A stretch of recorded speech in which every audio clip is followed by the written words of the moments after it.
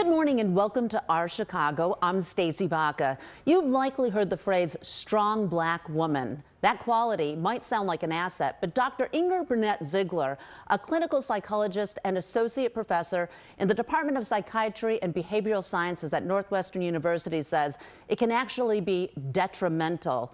Women can experience mental and physical issues if they don't face the stress, the trauma in their lives.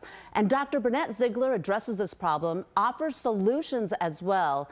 In her new book, it is called Nobody Knows the Trouble I've Seen: The Emotional Lives of Black Women. And Doctor, welcome. We're so happy to be talking about this subject, such a critical issue. Thank you so much for having me. So nice to have you. Why don't we just start? I think the title of your book says a lot. And sometimes we just want to power through, not just black women, but it seems like all women. We want to be strong. But why is this particularly a really important issue for African American women as well? Sure. You know, strength is our survival mechanism. It's the way that we've been taught to deal with the intergenerational trauma that we experience, to deal with the stress that we encounter on a day-to-day basis.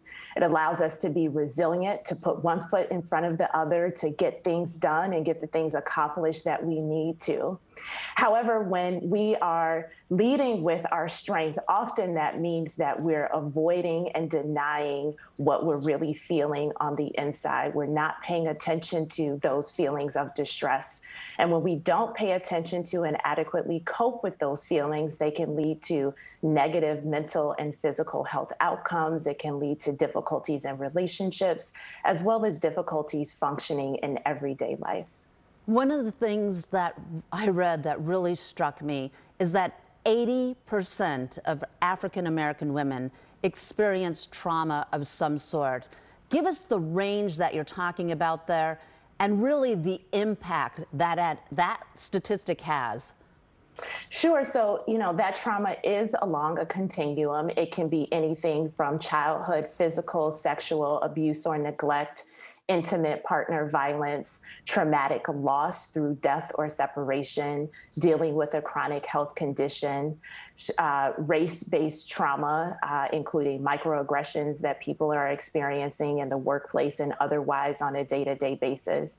And we know that Black women experience not only more traumatic events than white women, but they also experience more cumulative traumatic events in their lifetime, meaning that the numbers of traumas are greater. And as these traumas pile on top of each other, the negative mental and physical health consequences accumulate as well.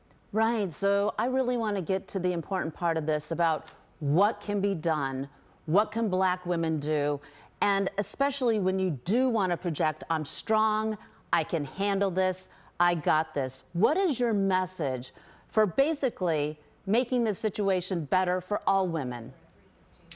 You know, my key message is that we can be both strong and vulnerable. We can continue to show up for our families, show up in the workplace, do all of the things that we need to get done on a day-to-day basis, and also acknowledge how we're feeling. We can prioritize our self-care. We don't have to constantly sacrifice our needs in service of other people, because it's important that we take care of ourselves so that we can show up as our fullest and best selves. You're talking about taking care of yourselves, self-care, but when do you need to seek professional help, when you really hit the wall?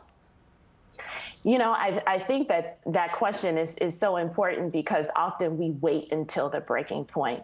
And so I'm really encouraging people to identify a need earlier along the continuum before they get to that breaking point, to implement these strategies for self-care, for rest, for boundaries, for incorporating pleasure into day-to-day life before they reach that breaking point. But signs of the breaking point is when it's difficult to get up and get out of bed, when it's difficult to leave your home, when it's difficult to complete your day-to-day task, either at work or for your family, when you find it hard just to interact with other people, you're irritable, you're on edge, you're anxious and worried all of the time. Those are really the key indicators that it's definitely time to seek help from a mental health provider. Doctor, thank you so much. Again, Dr. Inger Burnett Ziegler, we appreciate your time this morning. Thank you so much. And when we come back to Working on Womanhood, a program in dozens of Chicago public schools that works to improve the emotional well-being of girls. We'll be right back.